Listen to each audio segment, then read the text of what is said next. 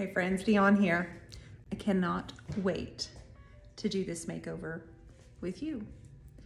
I found this piece actually on Facebook Marketplace and I was thrilled to actually go there and purchase it. I found another wardrobe there. I ended up buying a 1950 Chevy Deluxe as well as a 1954 Chevy pickup truck. So needless to say, it was a really good trip, a really good find. But this piece is super tall. As you can see, I've never seen anything like this before. All the way up to the top, all the way down to the bottom. It's a gorgeous piece, and we are going to make it even more gorgeous together. All right, so we're gonna work our way from this top corner in shades of yellow, including chartreuse nonetheless. It's a new color from DIY. I'm not gonna tell you the name just yet. It's gonna work its way down into a creamy orange. Then we're gonna have turquoises, different shades of like really intense blues, and we're gonna finish down with some navy. Meanwhile, all of those colors will be dispersed along each other. Whoa. I'm on a stool. This piece is huge. So let's wish me luck. Let's get started. And I'm gonna start, my very first color is going to be this. Then I'm gonna mix this. Now, this actually is a color from DIY. It's DIY paint. However, it is one of those that got kind of mixed and sampled and played around with. So I am gonna give it a shot and test it out today on this piece. I also wanted to just say that this piece is not as old as you might think that it is. When we got there to look at it, we realized by looking at the hardware and the hinges, hardware, it's not as old as you think. The gentleman that we bought it from had been trying to sell it for a really long time. And yeah, I had a pretty stout price on it, but it was still such a beautiful piece, such a beautiful deal that I don't feel bad about painting it at all. However, it's not considered an antique. It's just not. It's not from any kind of special place. It just happens to be really gorgeous. My plan is to enhance all of these details, add a whole lot of gold, and really kind of bring it into 2022 in all of its glory. Okay, we're gonna start with this color on my tray. I'm gonna use the caddy brush because it has these long, soft bristles. And what happens when you paint with a brush with long, soft bristles is they pretty much hug all of this trim. They hug it, they go around all of the little details. And this is, of course, just gonna be my base coat. Then I'm gonna load up my brush pretty heavily. And I'm just gonna apply it kind of in a tapping motion because it's got so much depth to this piece. So I'm just gonna jump on in.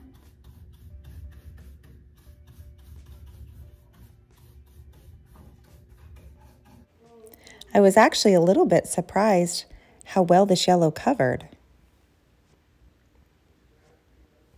I don't know why I was surprised. It's DIY paint. The coverage is flawless.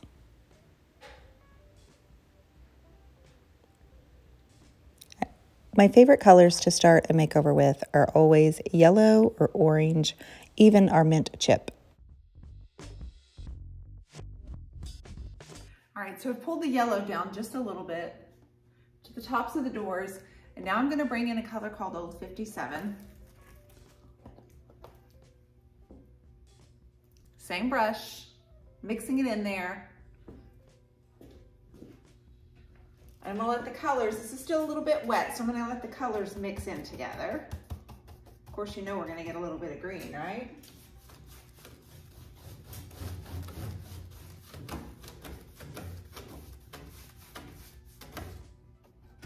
Create this delicious green color. Come on down.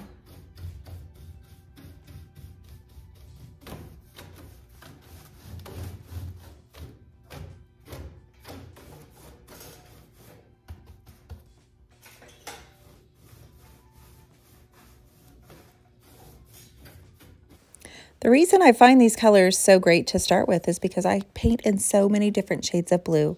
And of course, every good makeover begins with a great contrast. The yellow provides a perfect backdrop for so many of my blue colors I love to use from DIY.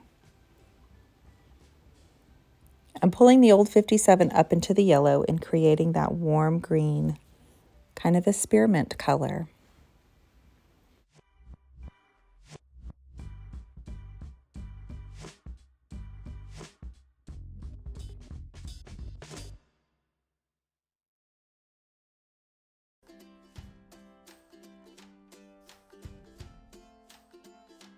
We've got to this point. So we have a stronger yellow kind of fading across this way.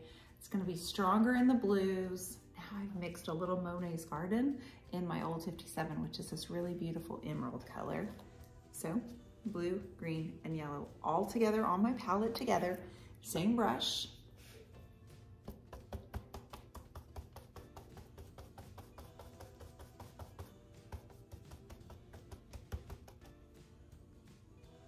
Really cool jade color, okay?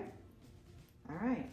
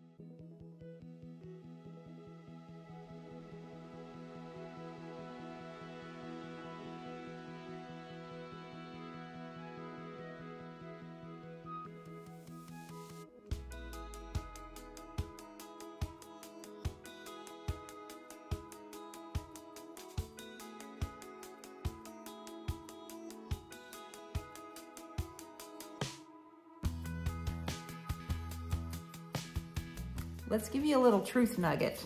I hurt my back. It's a different day. It's the following day, but I hurt my back when I was doing something on this, and I don't know if it was when I was standing on the stool or what was going on, but right before I stopped filming, I started getting oozy, dizzy, and feeling like, what just happened? That pain is pretty significant.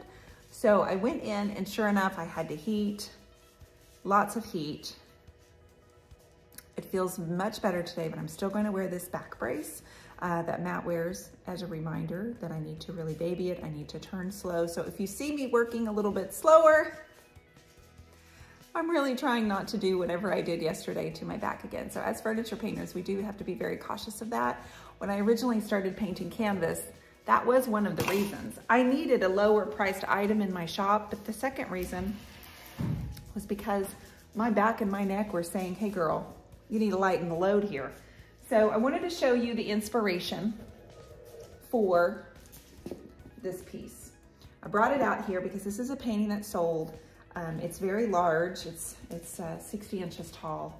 But what we're trying to do, or what I'm going to try to do, is create this texture on the panels and throughout. So by doing that, I'm using a brayer, which I use the one from Iron Orchid Designs. And I paint with it a lot. If you followed me for a while, you've seen me do all kinds of different things with this sprayer. But I will roll this onto the panels on the piece of furniture and create lots of texture. We're gonna use lots of water. I'm also gonna kind of take the brayer and roll over the whole piece. So we're gonna have lots of layers and different pops of color going throughout. But I wanted you to see what my inspiration painting was. So you can see there are lighter areas and darker areas as well. And then the top has a glowy, warm sky. So I'm not gonna be doing trees or anything like that. I am only looking at the texture in the water here on this abstract painting. And that will give you a better idea of our end game. Okay, So because I hurt my back, I want to let you know I'm also going to be using my left hand. I've got a clean caddy brush, same brush we were using, but this is going to be a clean one. And I mixed in some of our Hey Sailor, which is also a color by DIY. But then I actually added some Prussian blue. Okay, I put in some acrylic Prussian blue.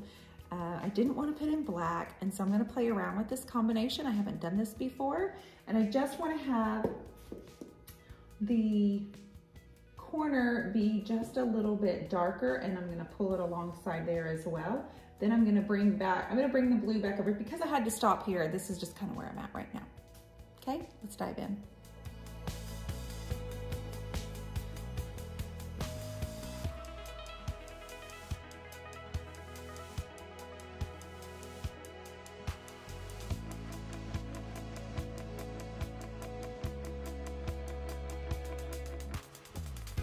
So now that I have the actual entire piece covered with just one coat of paint, which I'm calling it my base layer, I'm going to start pulling certain colors over others. There's really no rhyme or reason to what I'm doing, but I want you to imagine the painting that I just showed you with the colors overlapping in shades of deep, rich blue and turquoises and green, and I want that pop of yellow that we have at the top.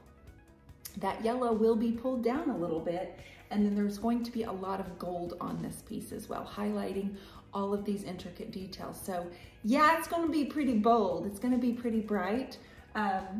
It's spectacular. And I'm just trying to enhance all of these carvings.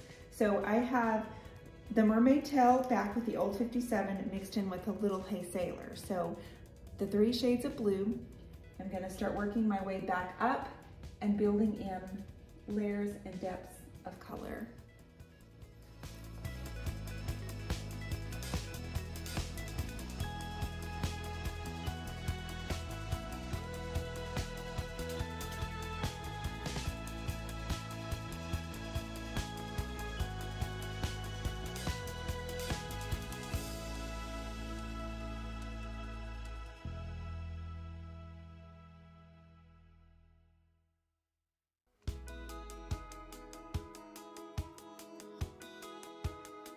So far we're good with the back.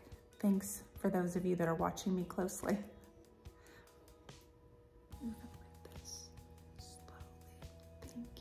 Slow down. I'm typically a really fast painter, so I'm all over the place, bending, stretching, lifting, doing whatever. So this is a challenge. I'm glad you're here with me to remind me. So I continued to add the shades of blue, but I also added some Salty Kiss from DIY. The old 57 was already on my tray, and I just started rolling into the different colors, blending and playing around. I grabbed a phthalo blue acrylic color, which is that really bright blue too. Close-ups really show the texture that the brayer gives. A little bit of water, a little bit of DIY paint, and so much goodness. All right, so we've done the bottom panels with the brayer, and I love the delicious texture. We will be smoothing it all out as we add in our wax and we add in our gold. But for now, I am going to pull a little bit of that texture up and that variation where the flower appliques are. And that's just going to look like me using the same exact colors, sparingly, in some of these little areas. So I'm going to pull that blue up in here.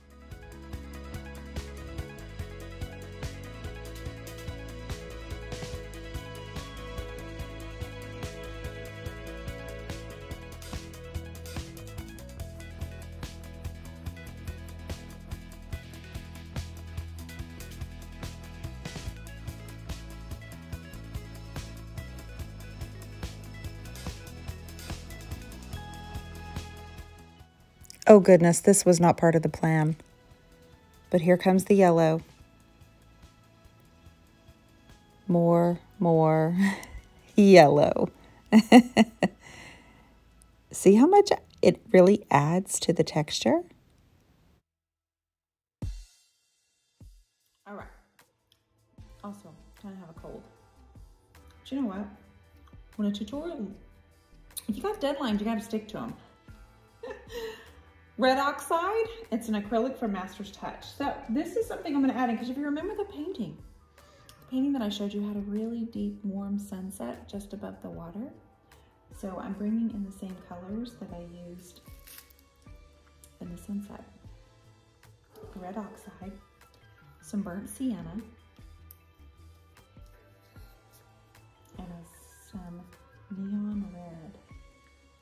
Nobody panic. Let's see how this plays out. It's just paint.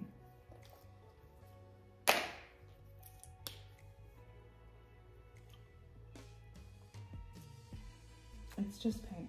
Now that is something delicious. Right? Delicious. Let's see what we can do with this.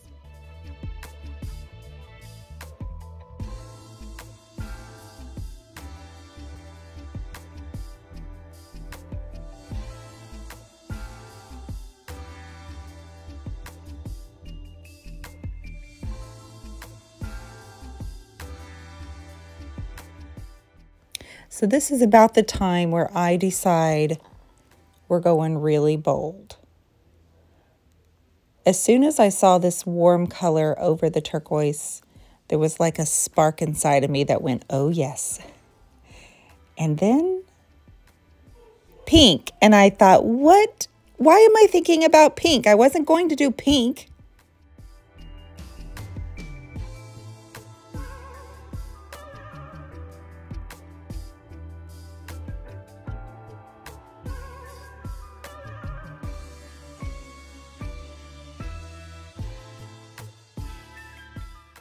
Okay, so we're making a bit of a detour, and I went in and grabbed some more colors that I hadn't quite prepared myself for, but I got a dark color called Cherry Picked. So in keeping the idea that this is kind of like a sunset glowing on the water, I decided I needed a little pink.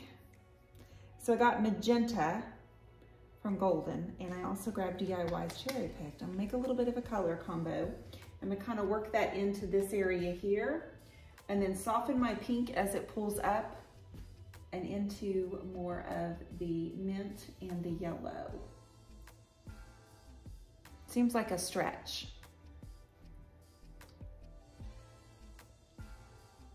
It really does. It seems like a stretch, but let's see if we can get some pink in here.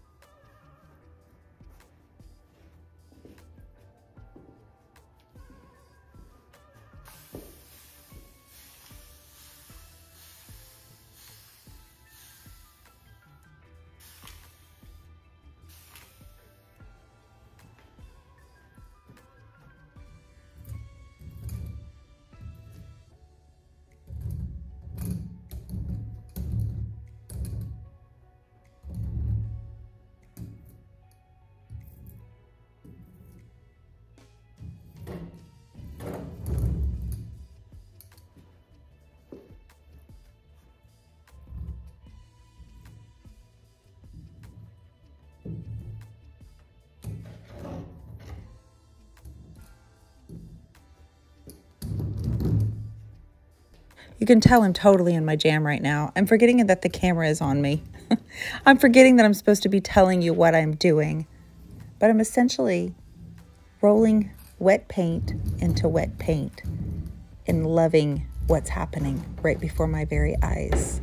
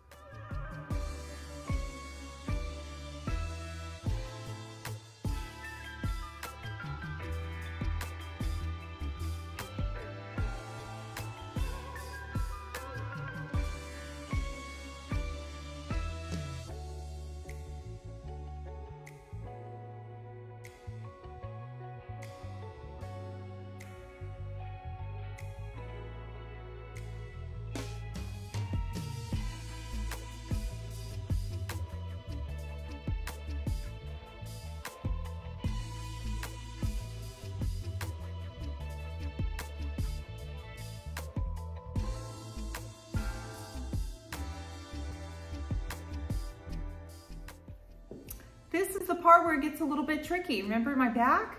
So this is where I think I hurt my back yesterday. So I'm gonna go real slow, but I wanna pull that burnt umber color up the sides and warm it up to the top up there. And then the birds will stay really bright and yellow in that gorgeous chartreuse color. You ready? Bear with me. Okay, carefully, Dionne. Carefully, mama. Okay. The other part is, it's like I need a shelf right here. Like, could you hold this table, please? Thank you, or an assistant. So I'm gonna do a second coat of the yellow right here in the center. And then we're gonna warm up the edges. And I am using my water girl just for a light mist, so the color goes on a little bit smoother. See, I need to set my table. I need to set this down.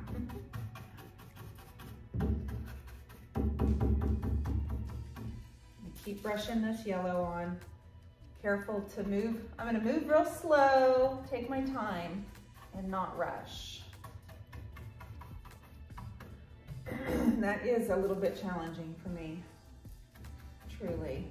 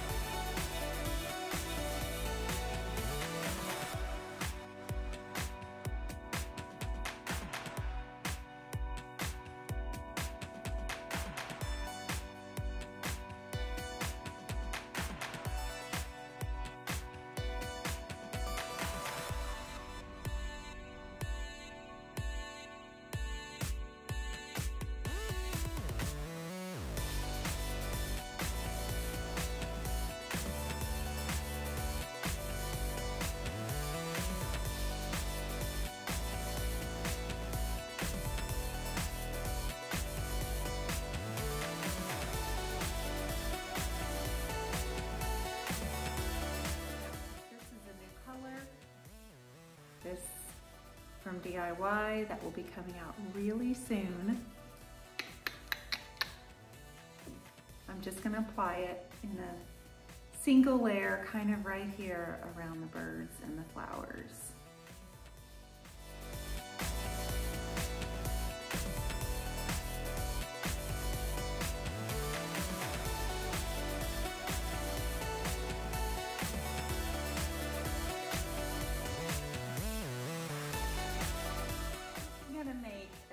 Paint colors. I'm gonna make the chartreuse kind of the icing on the cake. So instead of just leaving it there, I'm standing here staring at it. Guys, we still have all the gold we're gonna add, and we also have the wax that we're gonna add.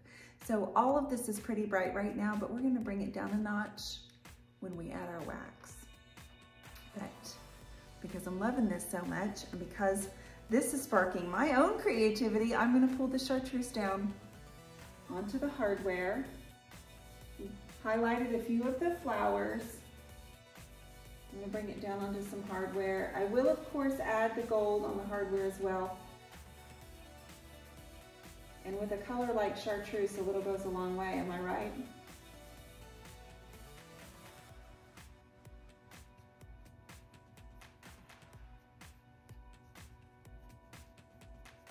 I've painted a lot of pieces of furniture in the last 11, 12 years. I'm always trying to do something I haven't done before because I get bored easily and I want to spark imagination and creativity within you all as well. A piece like this would not be for everybody, but it will be for somebody. will definitely be for somebody. I'm gonna get the gold. Once this is all dry, we're gonna have some fun with that. Like I said, it won't be for everybody, but it will be for somebody. I'm gonna show you a good view of the bottom because I know that's really hard to see down in the camera. So I brought in the burnt umber in here with that neon red. And then I finished off just touching a little bit of black along the bottom. Now, I have a feeling some of you are still not sold on this one. I'm gonna get the gold when everything is completely dry. I'm probably gonna need to wait a few hours or maybe even till tomorrow. And then my wax. And that's where all of the goodness comes together. This is about the time that I wanted to do a little skipping, running, and jumping, but I was careful not to do that, of course, because of my back. But the colors, my goodness. Such a great reminder for why I do what I do and what got this business started in the very first place. Functional art. There is nothing like it. And the way that the colors work together complement one another, and the idea of creating a one-of-a-kind piece of furniture, it's everything to me. All right, my friends, I took a long break, still have cough drops. It's time for gold. You can see that when it dries, it's a little bit lighter. We have lots of great texture. I'm very happy with it, but it definitely needs to shine up a little bit. Now this is called Golden Ticket. This is a liquid patina from DIY. If you're going to use a different kind, just make sure that you water it down. It needs to be pretty thin, otherwise it will completely cover up the color of paint that you are painting over. I don't want it covered up completely. I want it just to kind of do a thin glaze over it so the undercolors are showing as well. So I'm going to use my short stop brush. This is from Paint Pixie of the Turquoise Iris collection. And it's going to give me, it has little short, stiff bristles, so I have more control over where I want my gold. And I'm going to start right here with the hardware.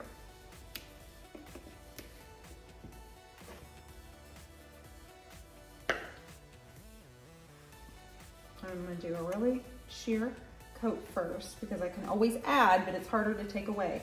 So brushing off most of it, I'm going to lightly go over the piece of hardware.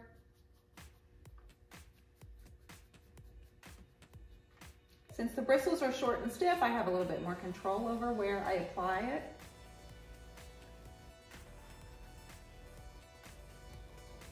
Just giving it a little bit of shimmer. Some areas are going to be heavier than others.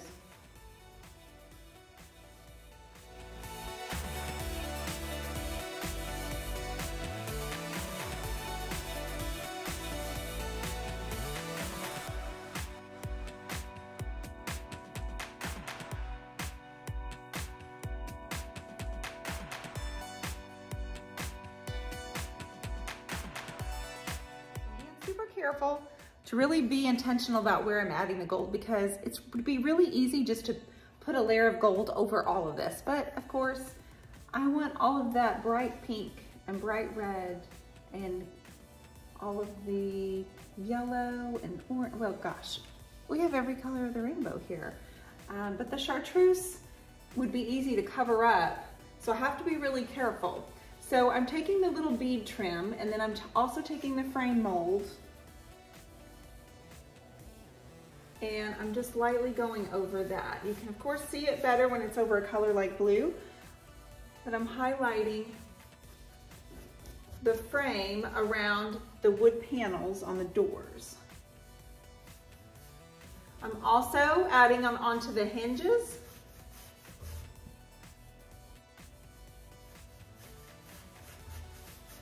On each side, there's two for each door. And then continuing this little beaded area here, this great pattern goes all the way down. I'm gonna pick up where I left off here. And then figure out where up there I wanna highlight. Kind of dry brushing. It's kind of cool because anywhere you look at it, there's a little bit of shimmer. The gold really highlights and adds a luxurious feel to this finish. I know it's busy. Some people would call it gaudy. I think it looks fabulous.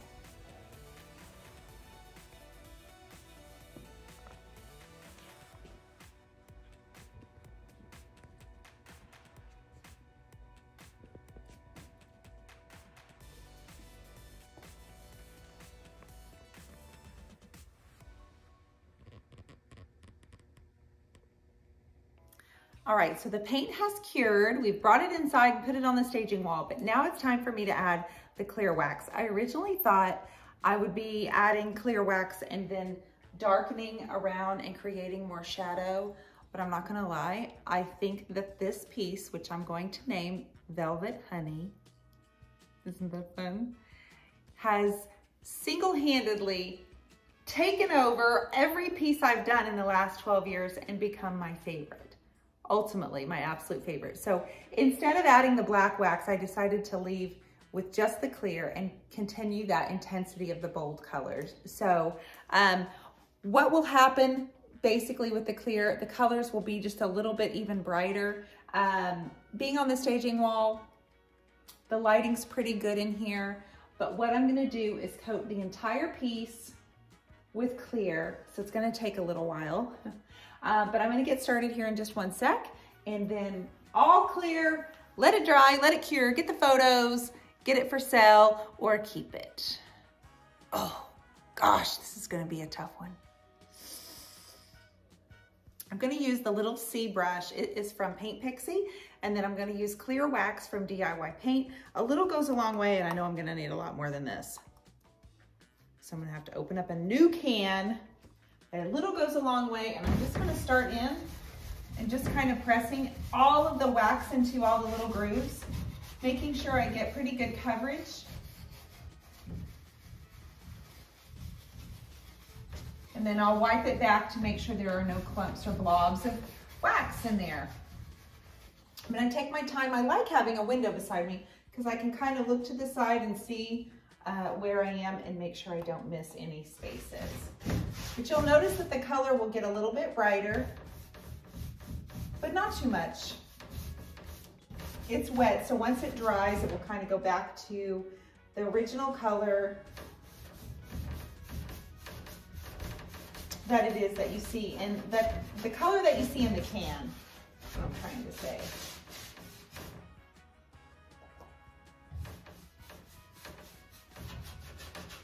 This Girl Velvet Honey has definitely moved straight up my list of favorite pieces ever. I cannot wait to see which home will receive her. But again, I am not really going to be very sad if she sticks around. Don't she look amazing on this wall?